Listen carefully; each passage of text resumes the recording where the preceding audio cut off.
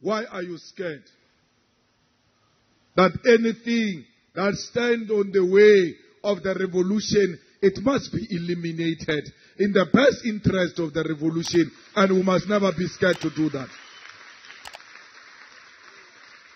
The founding manifesto of the EFF says we'll take power by all means necessary. And therefore revolutionaries, when confronted by that situation, should never think twice. Cowards are not for the revolution. The EFF must be known that it is not a playground for racists. That any racist that plays next to the EFF and threatens and beat up the membership and the leadership of the EFF, that is an application to meet your maker with immediate effect. You were beaten by a racist. And you never did anything. Let's hope this new leadership will make a follow-up on that racist. Because there must be a follow-up on that racist. I'm not asking you to do what I've not done. When a racist confronted me at Winnie Mandela's funeral, I did what I was expected to do. Because I was not scared of a white man. You get beaten by white people here and you call yourself an organization of Fanon. Racism is violence, and violence can only be ended by violence, not any other necessary means. It must be confronted. And racism is violence. What do you do, Toli? Because they never hear anything. The only language they know is the language they speak. So they ought to be put at their right place.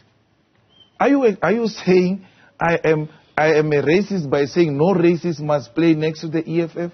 No. Am I racist? The issue here is incitement. What am I inciting?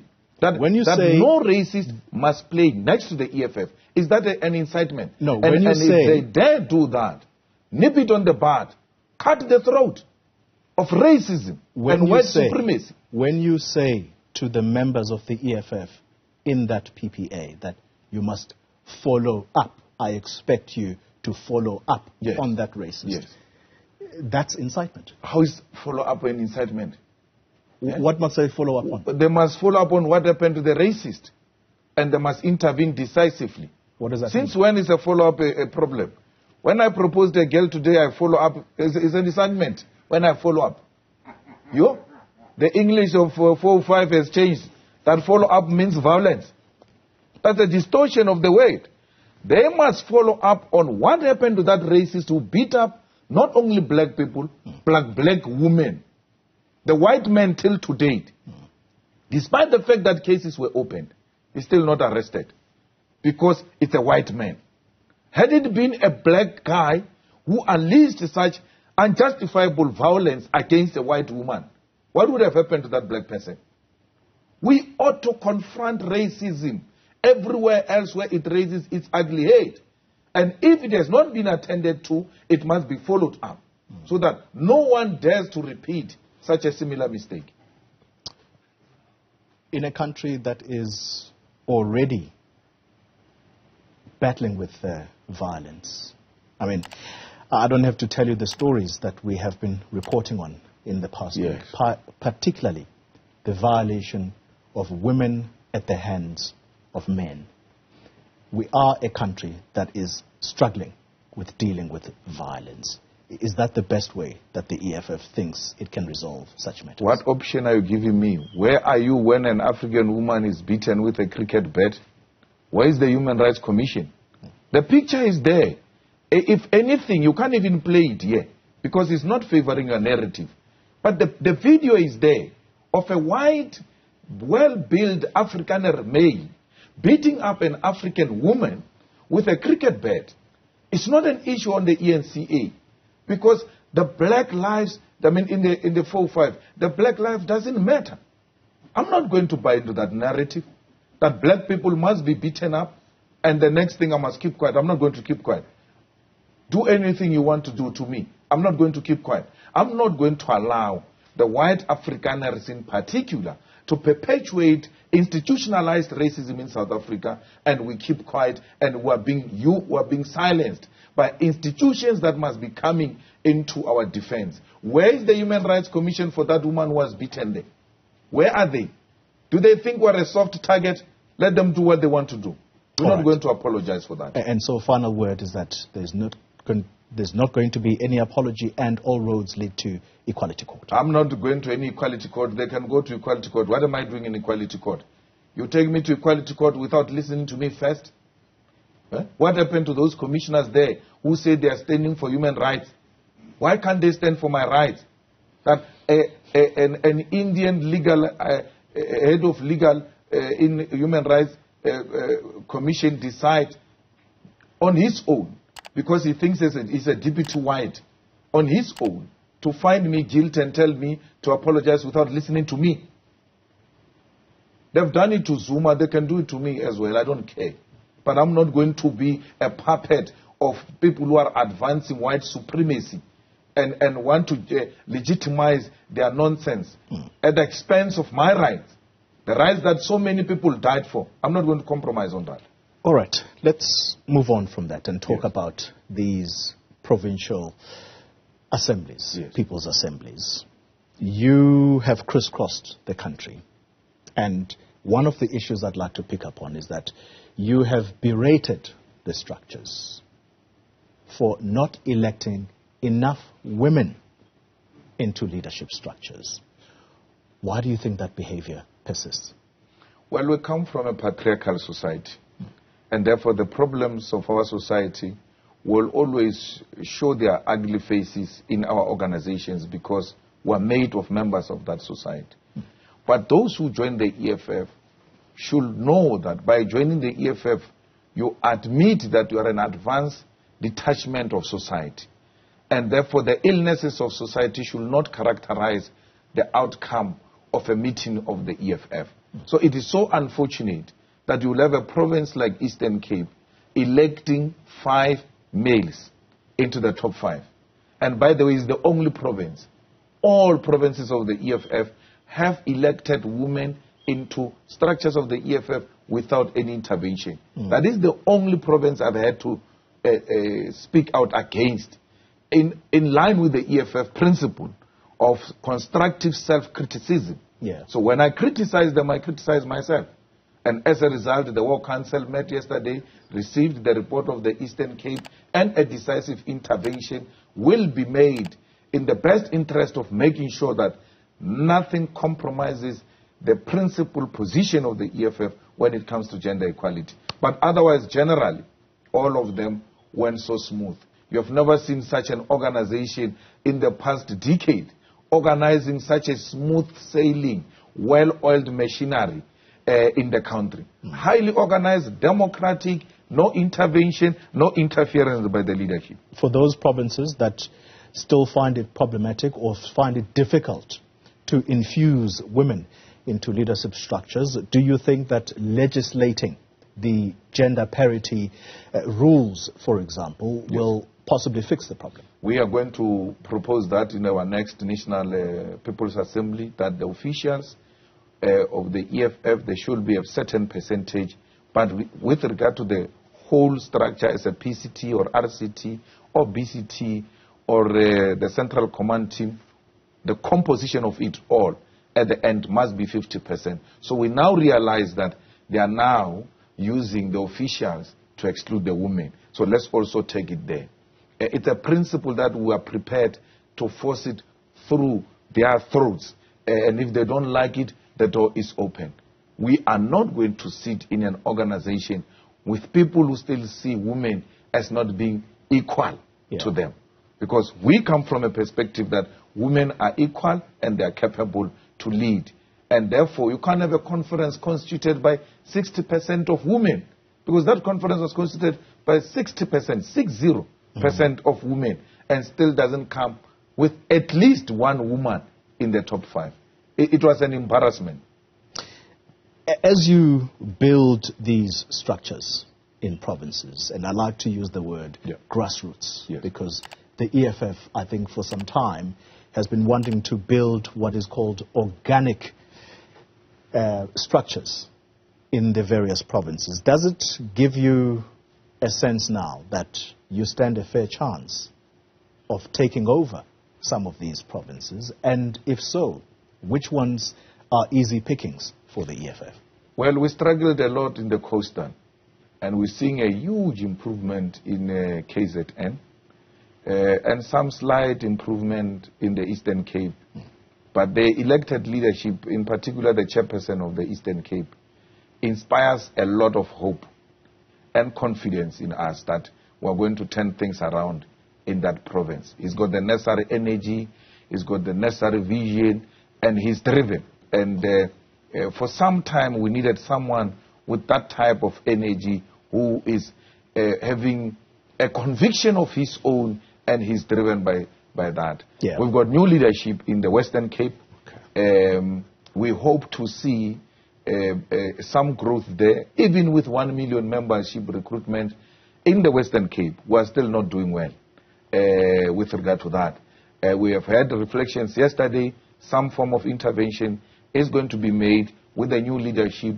We're confident enough that will turn things around. So these conferences, for me, have given some sense of hope, and they've revived something in me that it is not all lost. We are not stuck. We are going to make a huge progress, and Gauteng comes number one when it comes to one of those provinces that we are going to be targeting. Mbuiseni is now finished in Limpopo, has done a great job in Limpopo. In 95% of the wards of Limpopo have existing branches of the EFF with real members. And now we are going to take them to PPA. They are the last ones who are now going to be taken to the PPA. He thinks when he finishes Limpopo, he's going to rest. We are going to redeploy him back into Joburg to work into Gauteng. Remember, the people of Limpopo, Joburg and Gauteng is one thing. So in Gauteng, to now work with the structures of the EFF, because we want this province.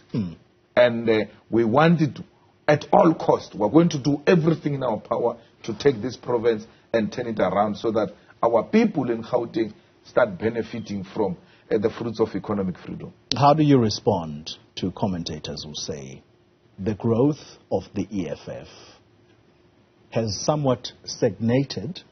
It's stagnated because it's neglected some sections of the population. Well, the sections that are neglected are very insignificant. I just said to you now, we exist in the 90% of all the wards in South Africa. So there is no section that is neglected. We are running a well-oiled machinery, and we're highly focused. Infusion of Indian people, colored people, white people inside the EFF. I will say the colored community is part of the EFF community in their huge numbers, and Africans. Very small, tiny numbers when it comes to the Indians and the whites. We have not neglected them. They come from a position of privilege, and we do not represent that. We represent the oppressed, and the whites were not oppressed, and the Indians were the least oppressed, and therefore do not see any need to join the struggle that seek to liberate the oppressed, because they are not oppressed. So they are not really our target market. If they come and want to join a just cause of liberating those who are not liberated, even when they are liberated, they are more than welcome into the EFF. The EFF is an anti-racist organization and welcomes everybody who subscribes to a leftist perspective and seeks to expropriate land without compensation and deliver economic freedom into the hands of ordinary people of South Africa. If you say what is this taking place now is what was going to take place at province or national, then you should include us there. We are participating now. We never said we can't negotiate with the DA. The DA rejected us because they think the racists who are voting for Freedom Front is on the basis of them working with the EFF, and therefore they left the EFF so that they can reclaim the votes of the racists. But the racists keep on leaving them, whether they are working with the EFF or not. So they've become irrelevant in that sense. But we are talking, we are more than willing to talk to Helen Zille. She can call us all the names she wants to call us. But we understand the coalition politics very well. Because we come from the student movement, by the way. There were points where we won elections in the SRCs in the universities and were short of one vote in the University of Teflo, for instance. And that one vote is with SCO. And the SCO says, no, we can give you one vote, but we want to be president. We've had to compromise and give the SCO the president of the SRC with one seat. Okay, so all right. We are more than willing to talk. Why? We know that coalition politics survive through permanent engagement of parties involved. So even the ANC, we're more than willing to talk to them. We're not going to vote for their motion of no confidence now. We were supposed to stand today for APEC chairperson's committee. We withdrew because there's now no clear agreement now with the ANC. But the ANC, if it wants to come back to the EFF, they will have to do one thing only. They have to go and put the mayor of Ekurhuleni first of the EFF. Then we can talk. You are a member of parliament. That makes you a lawmaker. Do you not run the risk of denigrating the stature of that body? Shouldn't you be leading by example and saying, okay, we'll comply because this is a constitutional body? You're asking me to be violated because I'm a member of parliament. I make the law. I know the constitution. I'm not going to be violated because I'm a member of parliament. Nowhere in the constitution does it say members of parliament must be violated, even when it is openly clear. My brother, you ought to agree with me. I've got a right to be heard by the Human Rights Commission. It received complaints about me. It must give me an opportunity to make representations so that I justify the things I said. They make a conclusion without listening to me. Yeah. What type of democracy is that, where the other side is not being heard? Is it because I'm an African? Is it because I'm a child of a domestic worker that my view doesn't matter? That my side of the story doesn't matter? That the white man complained, and because the white man complained, his views are supreme than mine. I'm not going to allow that. Not from a Human Rights Commission, not from anyone, not even from the courts. The court hears hardened criminals. They hear their side of the story. I'm making a political articulation. And Human Rights Commission, all they can do, what do you mean by this? At least even if they've taken a decision, let them be seen to be, listening to the other side. That's all I'm saying. There is a commissioner of police in KZN called Mkhwanazi, who's told the whole of South Africa, when the looters were going to loot SAB breweries, I got 7 calls from ministers to go and protect breweries.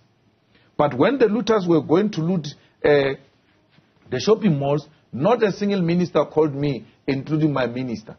This person is talking about 7 ministers that called him. He's not scared to call them out in public. All right. Because he's a career policeman. That is a man you need at the national level to fight crime and corruption. Why? They can't put him because they're not in control of him. They've put Masemola there. Do you know that Masemola can't type an email? The whole police commissioner can't type an email. A person who says he has intellectually contributed to the geography of knowledge in relation to coalitions can speak like that.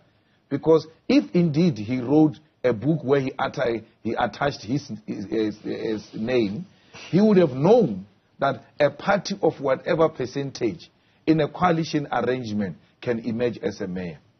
The reason I'm asking you these questions has to do with your recent attendance in Lesotho of the inauguration of the Prime Minister there, Sam Matekane.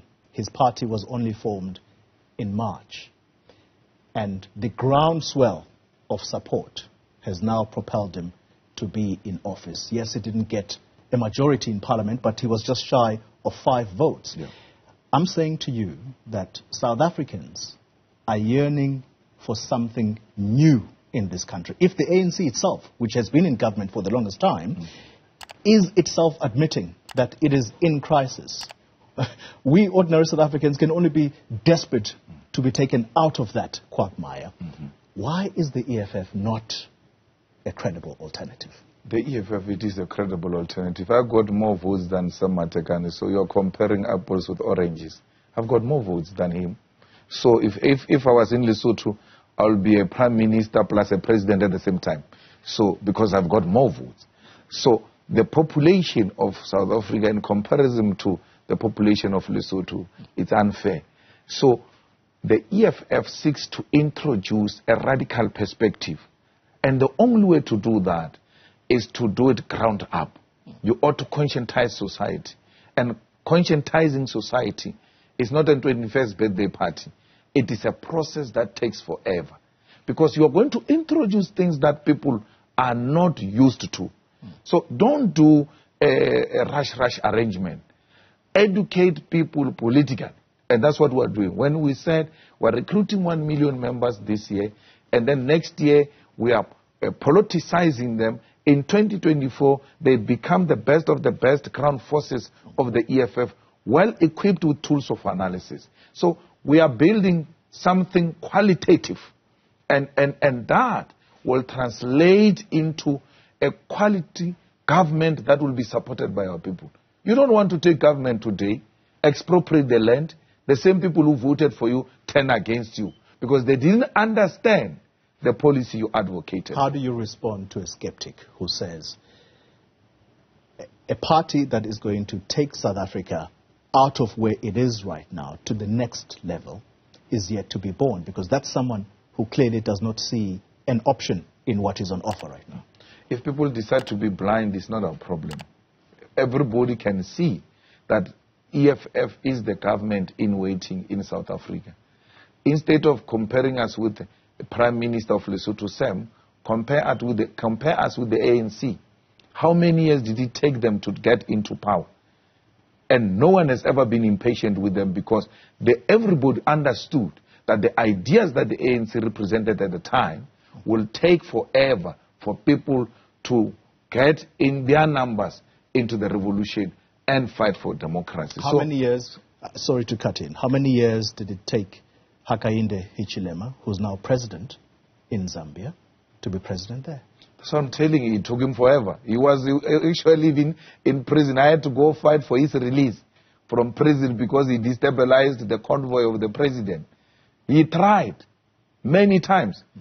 H&H tried many times. And he failed. The one in Malawi has been trying as well. And he failed. In Zimbabwe, look at the Zimbabwean situation. Are you going to say to me, the party that is going to liberate Zimbabweans is still to be born? It is the new ideas that people take time to buy into. But once they bought into those ideas, the tide will turn and will turn for the benefit of our people. So, again, you can talk H&H in Zambia and talk Malawi. In comparison to South Africa, the numbers are very, very high. And those are the numbers that we seek to convince ourselves in the EFF. Look at, the Zimbabwean situation is one example where you should be saying the ground is fertile. The people by now, there is no currency, there is no infrastructure, there is nothing. The people by now should be turning to an alternative. There is an alternative in Zimbabwe. Why are the people not turning into an alternative? It is because it takes forever for people to warm up to new ideas. And politics move like an elephant. You don't have to be impatient with them. But once they've passed, they leave a significant mark. In a way, this conversation leads us to the coalitions. Yeah. And your chance to demonstrate what an EFF government would look like in Ekurhuleni, those chances were dashed this week, and that's because your candidate withdrew. Why did that happen? Well, if our candidate had not withdrawn, the ANC candidate was going to win. And we didn't want that. we want Ekurhuleni to demonstrate to our people that we've got capacity to lead in a manner that is beneficial to the citizens of that particular city. So it's not because we were cowards. We're looking forward. The young man was readily available to lead.